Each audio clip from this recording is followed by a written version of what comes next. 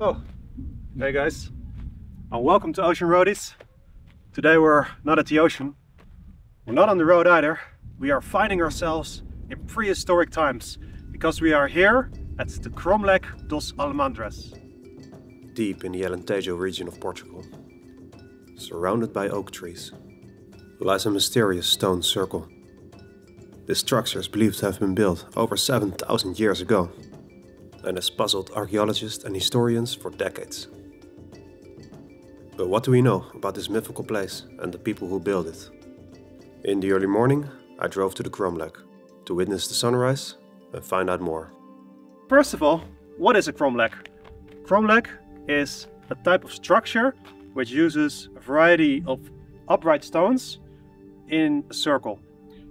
These kind of stones, upright place like this, is called a monolith or a menhir, which I think sounds like a word from Lord of the Rings. This place is called the Cromeleque dos Almendres, and Almendres comes from the word almond, as these stones have the shape of an oval or an almond.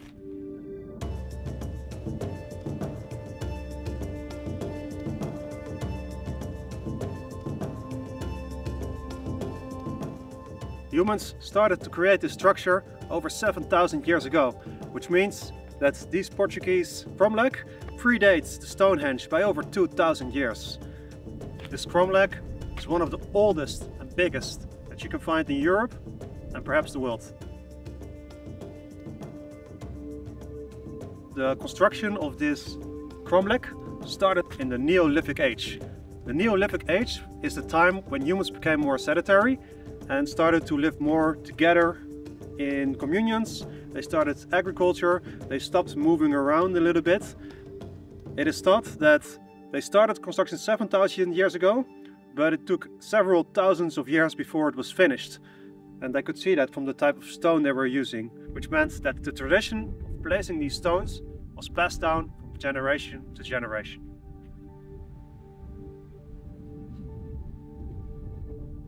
So this region here in Portugal has one of the most condensed prehistoric sites of all over the world.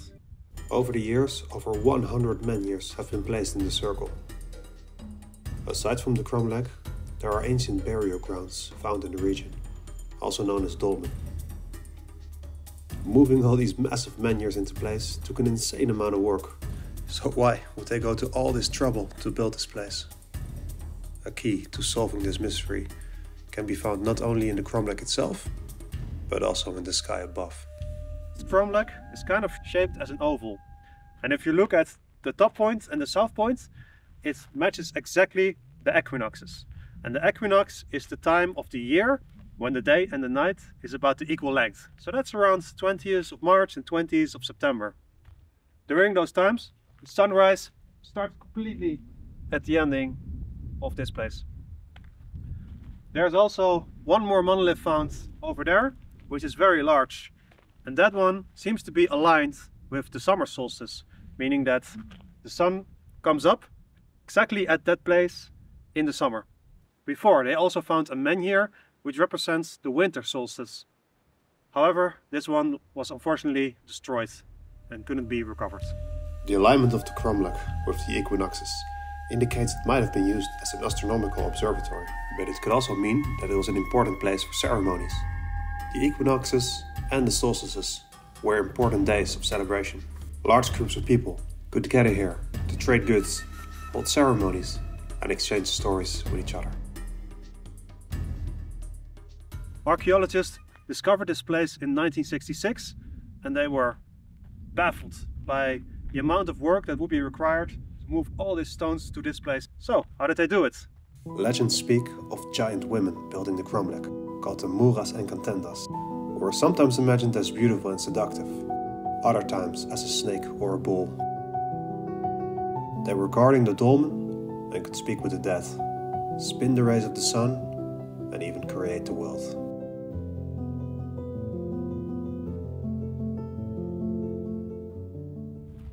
It is said that Neolithic tribes would hunt for these oval-shaped stones so they could be placed right here in this cromlech.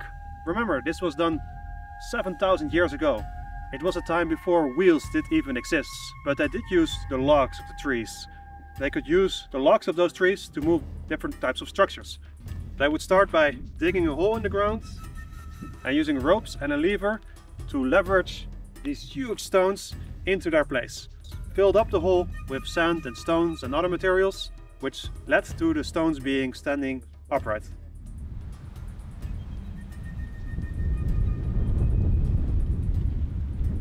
On some of these stones we can still find engravings, meaning that these stones are really a piece of art. It's a bit hard to see, but here it's kind of like a half circle. Here you could find something that resembles a nose. One eye here and one eye there. Means that this stone could have had the engraving of a human face. That could mean that each one of these menhirs could represent a person of the community. And on this stone right here is another very clear engraving. You can see here a hook and a staff. So the hook and the staff is a very old symbol of dominance, of power. It is the shepherd's hook, the hook that they used to control and domesticate the animals. Throughout history we can see this symbol time and time again. We see it at the pharaohs holding the hook. We still see it today in the church with the bishops and the pope holding a staff that is similar to the shepherd's hook. It's a symbol of power. So walking around these stones, it really feels like we're in prehistoric times again. It's amazing that you can find a site right here in Portugal. There is still a lot of mystery behind this place. We may guess that it has ceremonial meaning.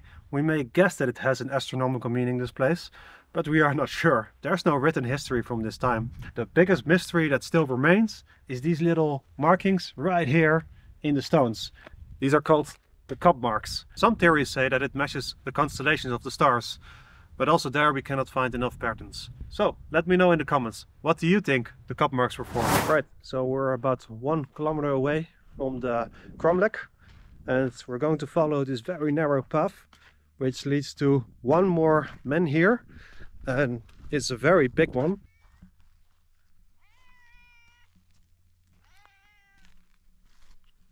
Okay.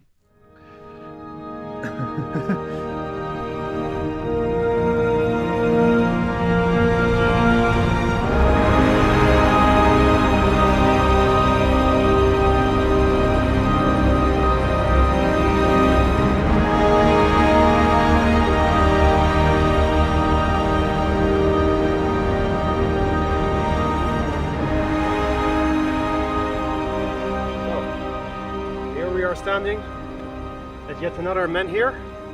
Call me crazy, but it does remind me of something, you know, something from a mill. Oh my god, it looks like a huge pecker! Oh, where? Anyway, this menhir, if you look at the position correlated to the Cromlech, represents the summer solstice. Proves to show that the idea of the Cromlech can really be something astronomical. This menhir is indeed one of the largest ones that can be found in this region. It's around 4 meters high. So, also on this massive menhir, you can see some engravings. It's a bit hard to see, but looking closely, it does look like the sign of the shepherd's hook again. And we can also see right here some cup marks. Even though it's very interesting to see some of the menhirs having beautiful engravings, but actually it's quite rare to see the engravings. It is conceivable that instead of engraving most of the menhirs, people were actually painting them. Of course, the paint wouldn't have lasted 7,000 years, but just think of how interesting it could look to see the prehistoric people draw wonders of art on all of these menhir. Let me know how you would like to decorate one of those menhirs on your own.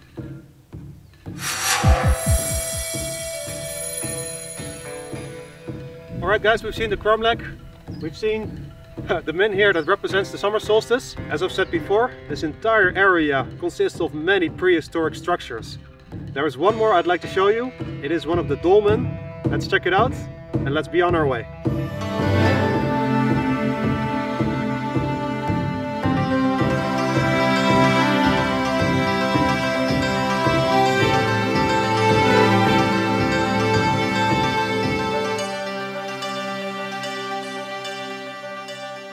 Alright, to get to the last site of the day, we have to do a little bit of walking.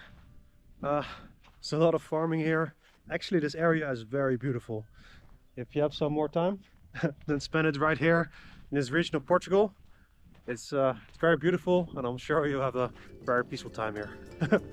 So yeah, we're almost at the last destination. A few more steps. Let's keep it going.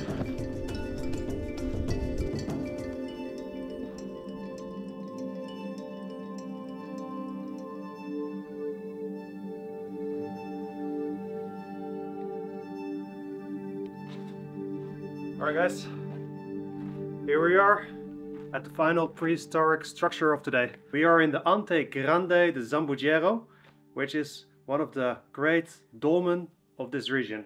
A dolmen is a prehistoric place made with big rocks that is often used as a burial ground, meaning that very important people used to be buried in this place right here. It is thought to be connected to the Cromlech that we have been exploring today. This structure is said to be built around 3000 or 4000 before Christ. So a bit later than the construction of the Cromlech. I'm quite familiar with this type of dolmen because in the Netherlands we have many too. We call them the hunnebedden. So it's very nice to see that these kind of structures can be found all over the world.